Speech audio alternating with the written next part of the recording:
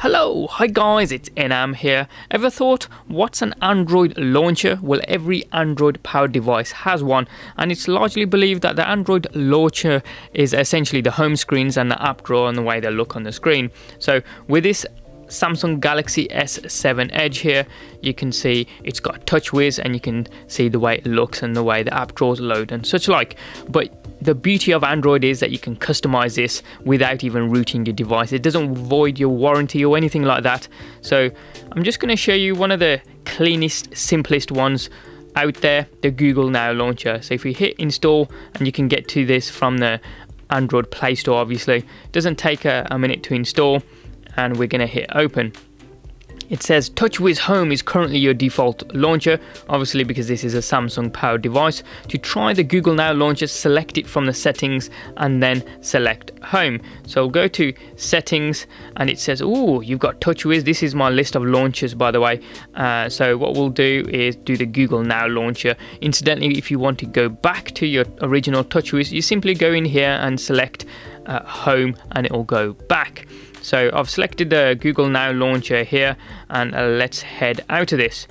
And if we go back, keep on going, the layout of the drawer down here and the way the app drawer loads is still exactly the same. So we need to tap on Google Now launcher, and normally there might be a little bit of a setup, but it drops straight into the launcher.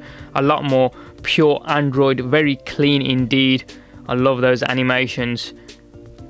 You can see the app drawer icon has been centered, more pure Android-esque.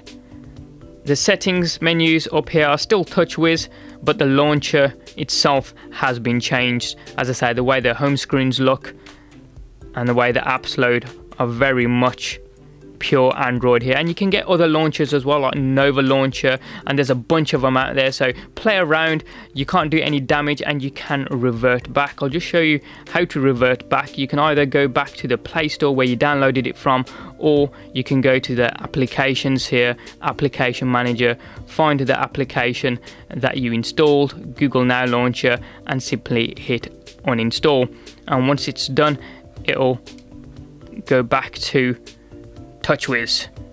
That's finished. So if you go back, there we go, Touchwiz out of the box on the Samsung Galaxy S7 Edge here. So play around, find a launcher that you like. Don't settle for just a standard. That's the beauty of Android. You can customize it to whatever you want. As ever, any comments or questions you guys have got, hit them up in the comment section down below there. Please like, subscribe, and tag along on social media at InamGafoor.